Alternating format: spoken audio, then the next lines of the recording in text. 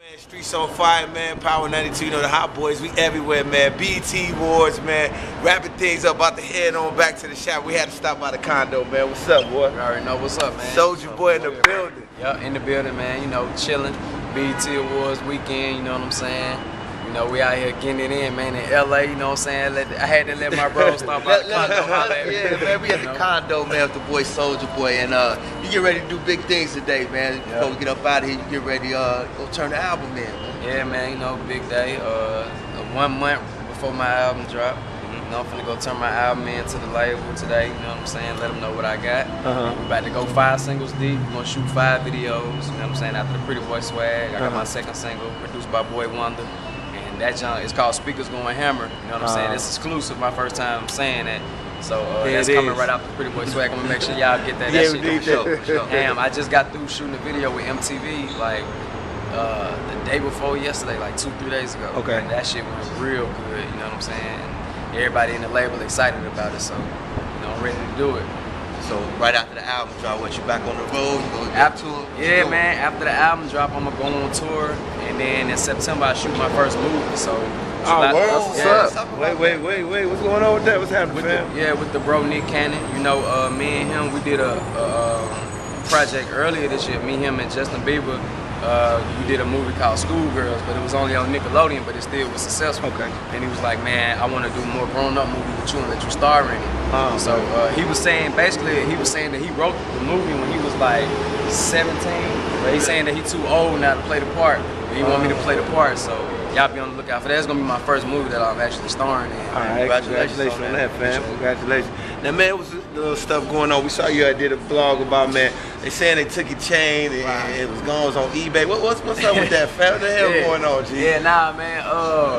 What it was, man, dude put a video up and he was like, he took my chain and shit, so I did a response, and I was like, nah, and then after that he came back in, he basically apologized and said he was sorry, and he was just like, he a comedian that was just trying to get heard and stuff like that, and he said he seen the fake SOD chain like in the pawn shop. Okay. And he said, not in the pawn shop, but like you know how they sell like fake shit like a Chinese store? Yeah. And he said he bought the chain and flexed up with it so he can get some views, so. You know what I'm saying? This salute, everybody got their hustle, you know what I'm saying? Lying ass niggas and shit. So you don't take it personal, man? I don't take it personal because I feel like, you know, I'm that big. And, you know, what he was saying on the video, I guess, made some kind of sense. He was like, man, you shouldn't came on. I'm like, bro, why you gotta flex it like you stole a nigga chain, though? You know what I'm saying? Before we let you get up out of here, my dude, man, now, tell everybody, let's go a little quicker into the album a little bit, man. Okay. You about to go drop it all, let's talk about it, man. Now, you done gone from Crank That to just all the way up, fam. I mean, what can they expect, dog? Man, you know, my third album is called Respect My Hustle. You know what I'm saying? It hits stores July 28th.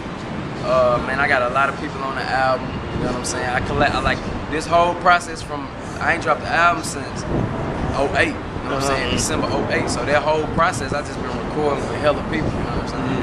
And just what you can expect from this is just upgraded lyrics. You know what I'm saying? Better beats. You know what I'm saying? Bigger collabs.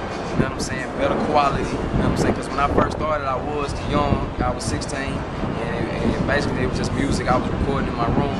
So, you know, now I'm taking my craft more seriously, and I got music on here that's gonna touch people, you know what I'm saying? Like I put my heart and soul and emotion into the shit, so people can feel where I'm coming from and know my story and shit. That letting people know that I came from the bottom to the top, like from being broke as hell in the hood to, you know what I'm saying, this and that.